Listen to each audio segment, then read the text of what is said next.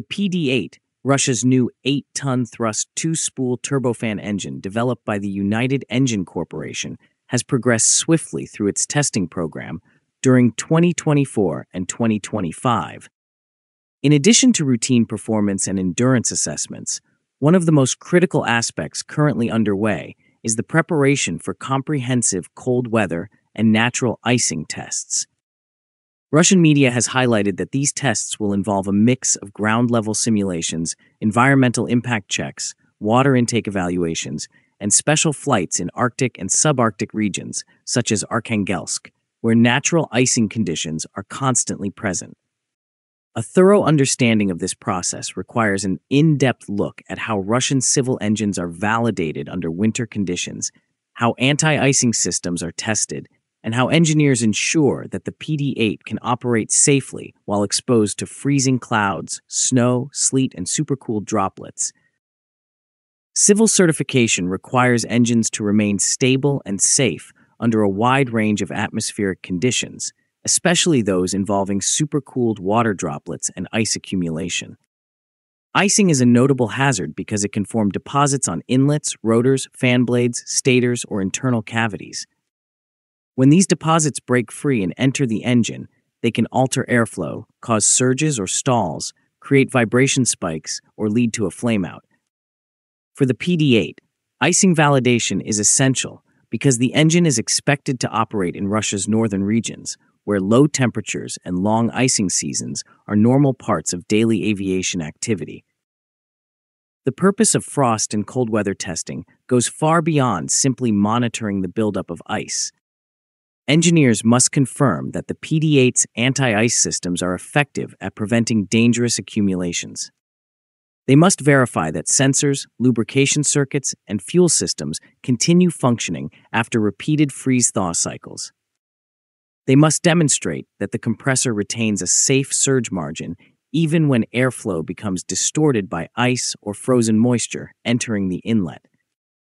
They must also ensure that the engine can reliably start in extremely low temperatures and safely ingest and shed small quantities of ice without suffering damage or losing thrust. Every one of these factors is vital for commercial operations in areas where winter conditions dominate for much of the year. Before the PD-8 is flown into natural frost conditions, engineers conduct a detailed series of laboratory and ground-based evaluations. Russian engine development has traditionally followed a structured sequence of validation that begins with stand-based testing, proceeds to flights using a flying laboratory, and concludes with natural icing flights. The cold soak and thermal cycle stage places the engine through repeated freezing and thawing to evaluate its structural resilience. During these cycles, engineers closely observe how materials, seals, bearings, actuators, and sensors behave as they expand and contract. The goal is to detect brittleness, moisture infiltration, or any performance issues that could appear after long exposure to sub-zero temperatures. Cold soak testing also ensures that the PD-8 can reliably crank and start in extremely low temperatures, an essential requirement for aircraft parked at remote northern airfields without heated shelters. Water and ice ingestion testing forms another major portion of ground validation. Special equipment sprays water or slush into the engine to simulate rain, standing water, wet snow, and the early stages of icing. Engineers then analyze how the compressor responds to sudden ingestion of water or partially frozen material during takeoff or landing. They study drainage paths to ensure melted ice does not accumulate in harmful locations, and they observe whether blades or stators experience wear or aerodynamic disruption. These tests often lead to precise refinements in the inlet lip shape, spinner geometry, blade coatings, and bleed air passages that supply anti-icing heat.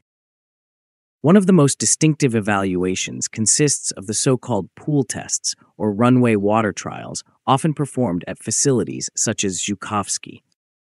Engineers flood a large stretch of runway with water and drive the aircraft equipped with the PD-8 through it at controlled speeds. The purpose is to study spray ingestion, aerodynamic forces on the nacelle, fan blade behavior, and the performance of drainage systems when the engine encounters large volumes of water. Although pool tests do not perfectly replicate natural icing, the dynamics of heavy spray resemble slush, icy water, or wet snow, all of which are common on Russian runways throughout winter. Once the PD-8 meets ground test requirements, it transitions to flight trials aboard the Il-76LL flying laboratory.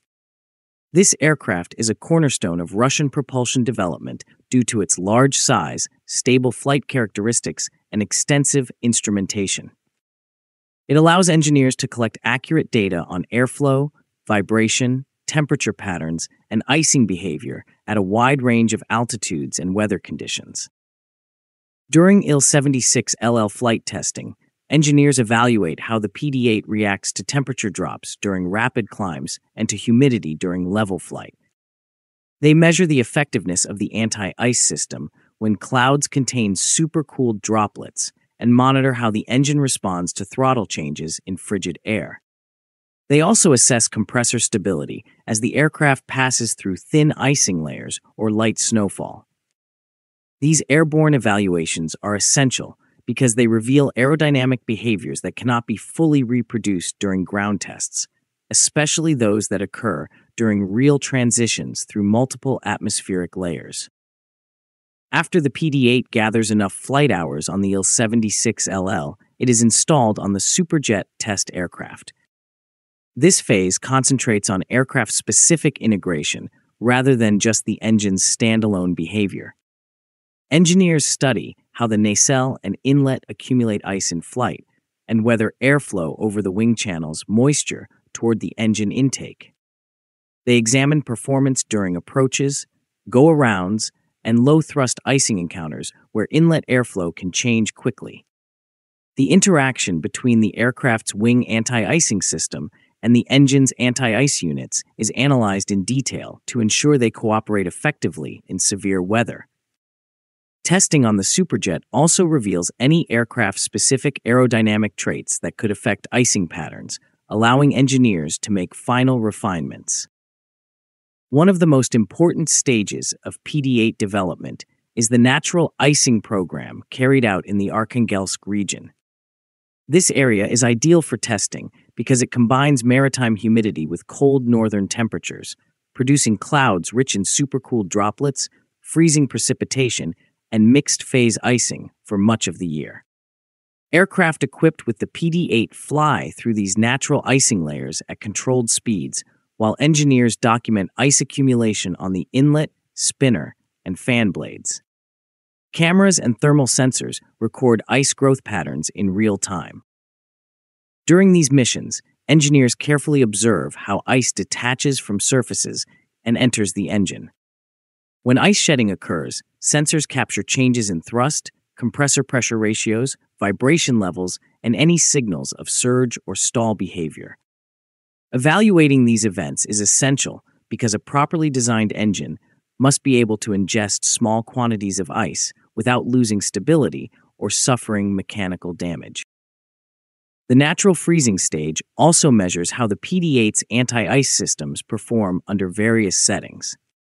Engineers test situations where anti-ice systems are switched off, operating automatically, or running at maximum heating. These tests determine the minimum safe configuration for flight.